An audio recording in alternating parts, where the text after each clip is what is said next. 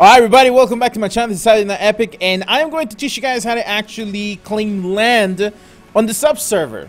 And if you use the residence plugin, you'll probably be able to do it there too. As long as the server has the resident plugin, you'll be able to do the same thing.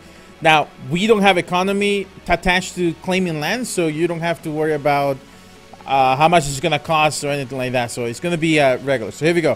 So what you need is an arrow. Get an arrow on your hand.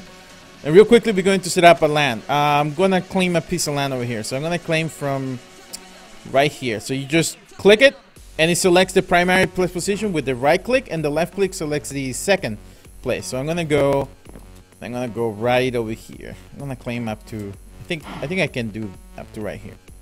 All right, so here we go. So we got 2 points, 2 corners that we're going to work with.